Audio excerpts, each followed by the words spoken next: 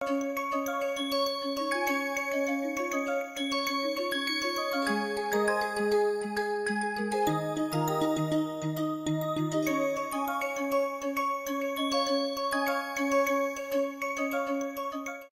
everyone. Welcome to yet another session of our NPTEL on Nonlinear and Adaptive Control. I'm Shrikant Sukumar from Systems and Control, IIT Bombay.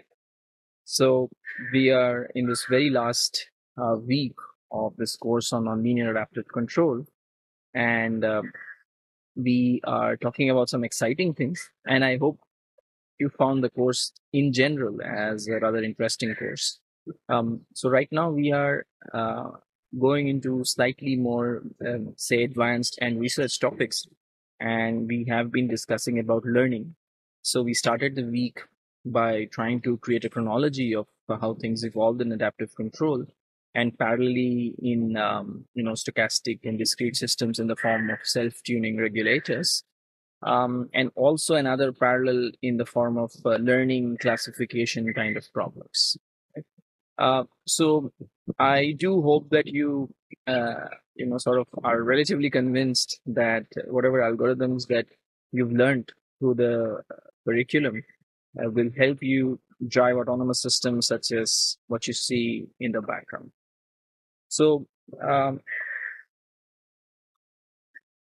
So in this paper that we were looking at a very specific, um,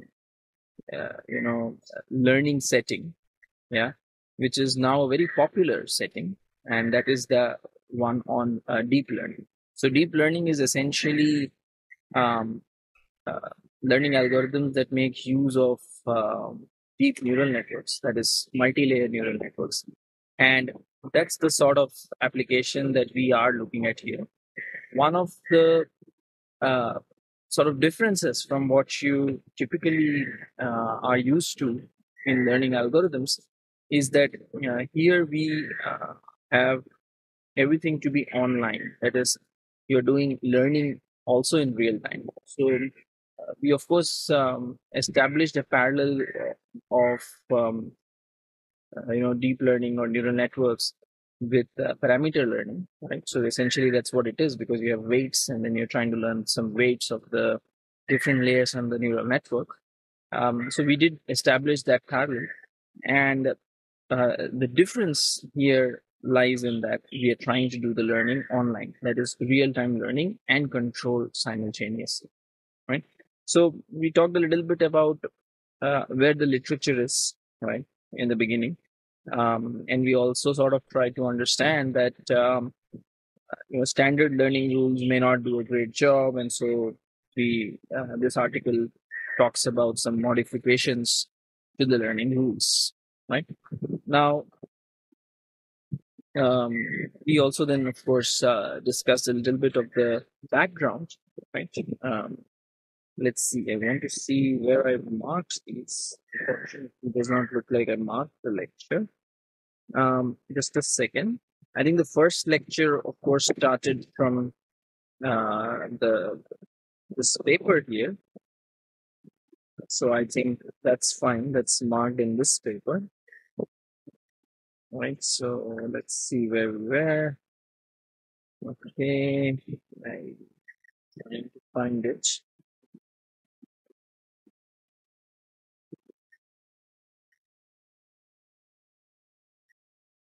Okay. Right. Just give me a second. All right. Not here either. There's the STR. I just want to find where I marked lecture number 12.2. Yes, that's here in the discrete and deterministic systems.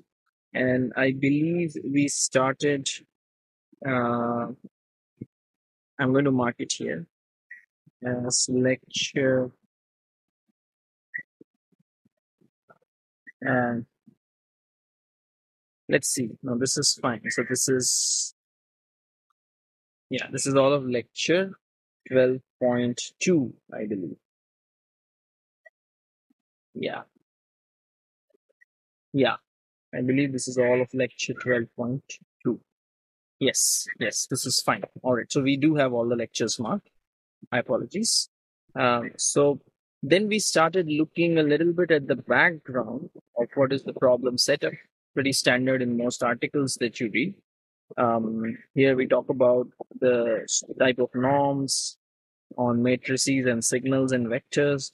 Then we do the most important definition, which is that of how the neural network looks, which is with one input and one output layer, or you can, and then one hidden layer in between. Right. So this is how you have the three-layer neural network structure. So you have uh, the inputs going in, and then they're scaled by some weights and an offset. Then you get a summation over them. And that's the second layer where you have this activation function, right? And then you have sort of the connection with the third layer, which is via this weight wij and the theta wi offsets. Yeah. So the aim is, of course, for the neural network to identify all these quantities. Yeah. And if you do, then you have a very clear relation between functional relationship between x and y, which is the input and the output. Yeah. Don't think of these inputs and outputs as a control, etc. This is a more general setting. All right. So we also saw that there are different possible choices of these activation functions. They can be sigmoidal, hyperbolic, tangent, or radial basis functions, right? And with some sort of flexibility in terms of how we choose, how we define our x and v and w and so on, we can account for both the weights and the offsets in this sort of a structure, which is this nonlinear regressor parameter form. Why do I say it's nonlinear? Is because you have this, w and also a v here. So this is what makes it nonlinear, because both w and v here are unknowns. Right? So usually you would probably just have something like this in a regressor parameter form. Okay, but here you have first two different unknowns, and then you also have this activation function, which is also potentially nonlinear. Right? So um, then, of course, we talked about what it means for you know uh, something, uh, some function to be in the functional range of a neural network, and that was defined using this kind of an expression. That is, if you have the neural network, it gives you something like this, and then if you have a small epsilon offset from the true value of the function, then it's somehow in the functional range, right? And there are some nice results for specific cases of sigma, right? We were talking about these activation functions, and for some specific cases of sigma, you do have results which say that the functional range of the neural network is dense in the set of continuous functions. What we'll try to interpret this result, of course. First of all, there is the uh, term squashing function. So, what is a squashing function? Uh, so basically, it's defined here. A squashing function is a bounded, measurable, non-decreasing function from the real numbers onto 0, 1. All right. So basically, this kind of function includes the step function, the ramp function, sigmoid function, etc. Right. So squashing functions, there are other relatively large class of functions. Right. So for these kind of activation functions in your neural network, what this theorem claims is that the functional range of the neural network is dense in continuous functions. So what does it mean? This statement, yeah, for those who have not seen analysis courses, essentially means that almost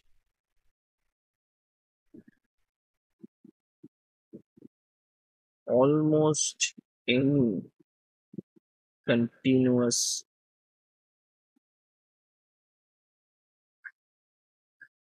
function can be approximated via this neural network. Okay. So this is a very specific neural network, by the way. It's exactly a three-layer neural network. So one input, one output, and one hidden layer, right? So with this specific neural network, you have a result which says that uh, you can approximate almost any continuous function quite well with this neural network, right? So this is what it means. Um, so of course the dense is in terms of the supremum norm. So this is the whole idea of how you define dense. In fact, what the authors state here is that the last layer threshold values, that is the offsets, were not even required. Yeah. So the last layer thresholds were not needed for this result. So you don't even need the last layer thresholds for you to have a good approximation. Right? So of course, how to select these sigma and then choosing this N2 and for a particular set S are of course topics of research. So then there is this section on stability and passivity, which I'm going to skip for now. For now, I'm going to skip it. Yeah. If I do see the need, I will get back to it. Yeah. We have not discussed passivity, which is a very standard notion for nonlinear control. And if you have a system which is passive, designing controllers becomes sufficiently easy. This is this is usually covered in a more detailed nonlinear control course, yeah, which we don't aspire to be. We are more of a nonlinear adaptive control course. All right, so we will skip this for now, and we'll see if we need it later on. We will talk about it maybe in passing. Yeah. So then in this next section, the authors are starting to look at. Oh, by the way, I was supposed to start to mark the lectures. So I'm going to mark it here. Lecture 12.3. All right. So the third lecture of our last week. So in this section C, the authors start to look at the robotic arm dynamics. Yeah. Um, why? Because this is the application that the authors are focusing on. Yeah? I mean, if you focus on another application, of course, you can write the dynamics for that in a particular form. So this is the standard uh, form for robot dynamics. So it's called the Euler-Lagrange forms or the Euler EL equations. Very standard to call them EL equations. Here, this is a structure which holds for almost any n-link robotic manipulator, right? So it is general enough, right? If you have an n-link robotic manipulator, you can use this, and this is written. These equations are written in what is called joint space coordinates. Yeah. So if you have any, I mean, I usually make this picture. I'll try to make this picture here for you folks. So if you have any sort of axis, say, right, and then you have a uh, one joint here,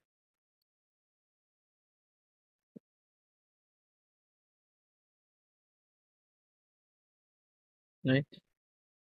Then you have another joint here, and then you have another axis here. Sorry, another sort of link here, joint. So this is say joint one. Okay,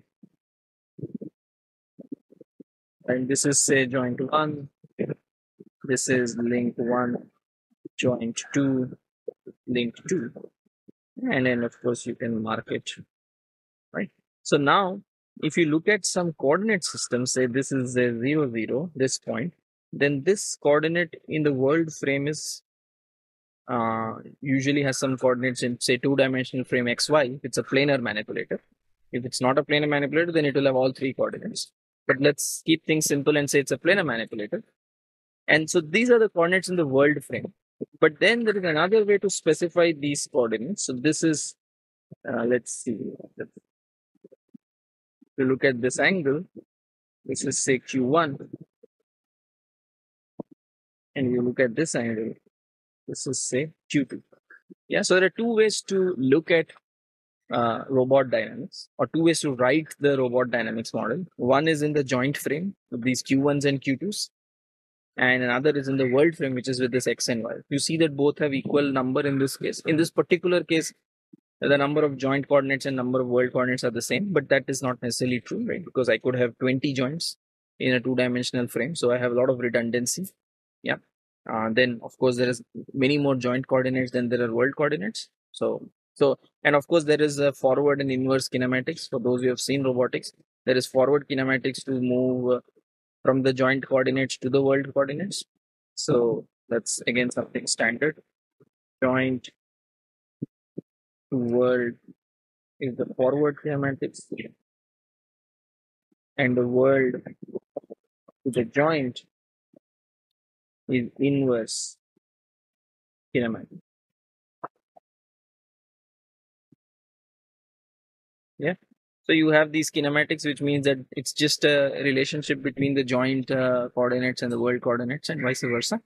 So that is what is your kinematics equation. So now what these authors are doing, they are in this particular problem, is they're writing the everything in the joint coordinates. So that's why you have these Q. Yeah, these are joint coordinates, or they're also in Euler-Lagrange dynamical notions called generalized coordinates. Why are they generalized coordinates? Because they could represent angle or also linear motion. Because you could have joints which are just lengthening or shortening. Right? So you could have linear actuators also, or you could have angular actuators also in a robot. Right? So this Q could represent both length and angle. Right? So that's why Q is also called generalized coordinates. Yeah. But most important to remember is that it is in the joint frame. Yeah, it is not in the world frame. So then you have this M, which is your inertia matrix. Right? So M is the inertia matrix. It is a function of your Q, which is the joint coordinates. Then you have Vm, which is the Coriolis and centripetal matrix, which is a function of both your Q and Q dot. Then you have GQ, which is usually the gravity matrix. And GQ is the gravity vector. The gravity, sorry, not the matrix, but the gravity vector. And finally, F, which depends on Q dot, is the friction. Right. Then you have these terms tau and tau d. Tau d is basically any kind of external disturbance. Right? So any kind of external disturbance is sort of put into the tau d. We've already seen how disturbance gets into adaptive systems, so or any nonlinear system for that matter, and we usually assume that these are bounded, right? Even though we may not know what the values are at each instant in time. And then you have tau, which is the actual torque that I can exert, right? So when you talk about this tau, for example, if you look at this manipulator, how would you apply this tau? You would assume there is a, you know, there is usually a motor, yeah, M1, and there is another motor, M2, right? So you would have some motor here on this joint and another motor here on this joint, and this tau is essentially obtained by rotating the motor. Right? It could be whatever. I mean, you could have a servo drive, or you could have a, DC motor, whatever. I mean, you could have different kinds of motors, but the point is that's how you get the torque tau. All right, great. So once you understand how this robot works and how the model looks like, of course, we are not giving any structure for this M. Notice, if you have a specific robotic model, you will have to actually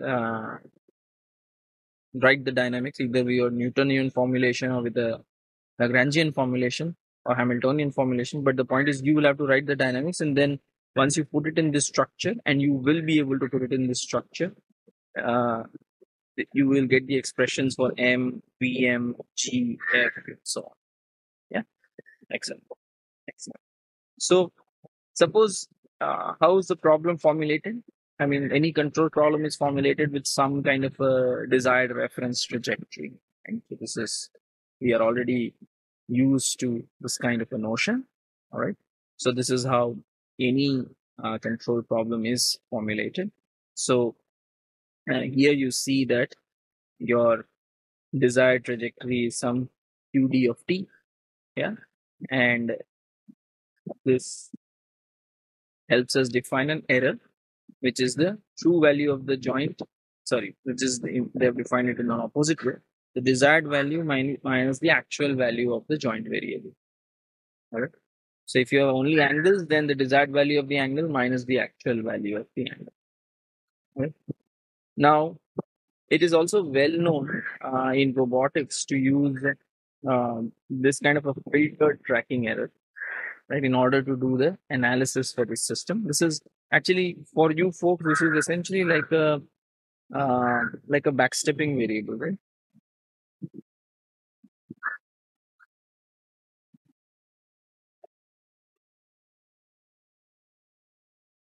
Yeah, like a backstepping variable. Why? Because if you look at this dynamics, yeah, and if I did write it as uh, this can be written as a double integrator sort of dynamics, right? So if I take Q1 as Q and Q2 as Q dot, right? Then what would be my dynamics? My dynamics would be Q1 dot is Q2 and Q2 dot or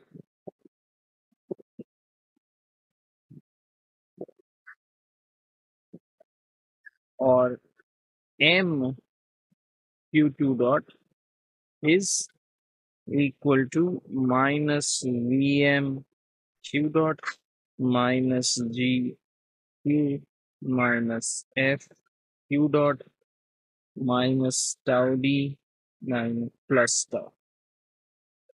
Okay, so this is what would be my uh, state space equations. And if you see, if I think of some kind of a backstepping type of algorithm to control design, because this is essentially a nonlinear double integrator, right? Some kind of a nonlinear double integrator. So if I want to use backstepping to design, then I would choose Q2 as some minus lambda Q1, right? Q2 desired would be some minus lambda Q1. And so R is like the backstepping error, right? So, I mean, of course, I'm writing everything in the error. If QD is 0, if QD was not there, then E is just Q. And forget the sign is irrelevant. If QD was not there, then E is just Q, right? So R becomes Q dot plus lambda Q, right? So that's what we said. We will choose Q2 as minus lambda Q1, right? And the backstepping error would be, right? So let me Q2 desired would be something like minus lambda Q1. If I was just looking at the stabilization problem, that is, I want to send Q1 and Q2 to 0. And the backstepping error would be what? Q2 plus lambda Q1. Yeah. And you see, this is, and lambda is some positive definite matrix. This is exactly what you have here. Sorry. Like a Q2 plus lambda Q1. Yeah. If there was no desired, if there is desired, it's the same, right? I mean, if I write it in terms of the desired variable, I will get something very similar, right? Because if I wrote this as E1 dot, E1 and E2, it will be E1 dot equal to E2 and ME2 dot will be some equation on the right hand side. Okay, I'll still get something very similar. It doesn't matter if it's tracking or stabilization. So this is like the backstepping, this is like a backstepping error variable. Yeah, it's very standard to use this in robotics. Why? It's obvious, right? Because it's a just a nonlinear double integrator, and for if you want to get some kind of strict Lyapunov function or get some good Lyapunov candidate, this is the what makes sense. Yeah. So, so of course, lambda is some positive definite symmetric matrix, right? I mean, you can of course have it as a scalar. Usually, you select it as some diagonal matrix. Right? You can either have a scalar or diagonal matrix. You can also have a full matrix, which is positive definite symmetric. Okay, it's just a design parameter if you want. Okay? Now, if I take the derivative of r and I plug in from my equations here, right? It's not difficult to see that I will get this kind of an equation. It's not difficult to see that I'll get this kind of an equation, right? Because it should be evident to you that m r dot is equal to m e double plus uh, m lambda e dot, right? And m e double dot. So this is just m times e double dot. Sorry, this m e double dot is m q d double dot m q d double dot minus m q double dot. So minus m q double dot is this guy. Minus m q double dot is essentially vm q dot uh,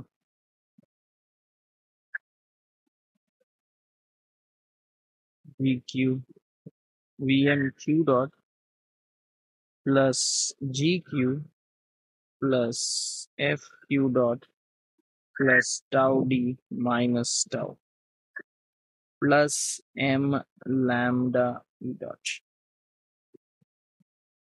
All right. Okay. So this is this big thing that you get. All right. So uh, so what you do is you can write this. Uh, what you will do is you will write this whole thing. You want to write this whole thing as this guy. You want to write this whole thing as this guy. All right. And how do you do that? You simply you add and subtract minus VMR, right? And you just add and subtract minus VMR, and then you combine it with this guy. Right? So what do you have? You will have this. So this F is essentially to encapsulate all the remaining terms. So you have these two terms here, right? Then you have uh, from here and from here, you have these guys. Then you have this term, uh, this term here.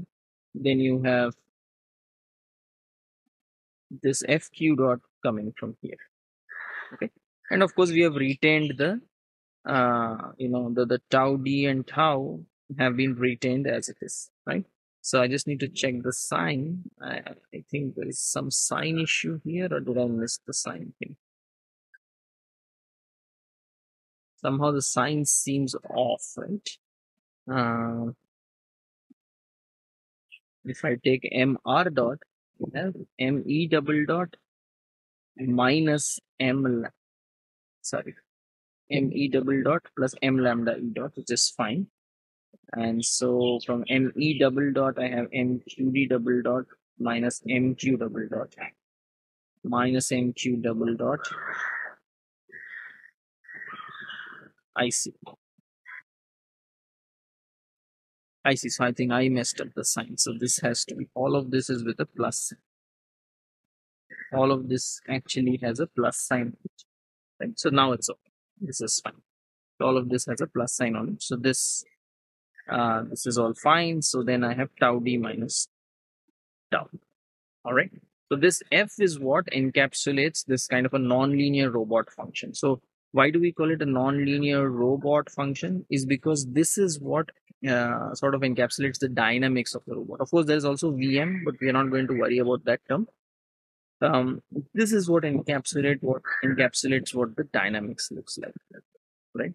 So and this is this fx, yeah, where of course we have chosen x to include all these quantities, e dot qd dot qd double dot, basically everything that shows up here. You have qd double dot uh, qd dot, yeah, e, and so on. So you have all the variables appearing here, and so it's a function of all these variables x.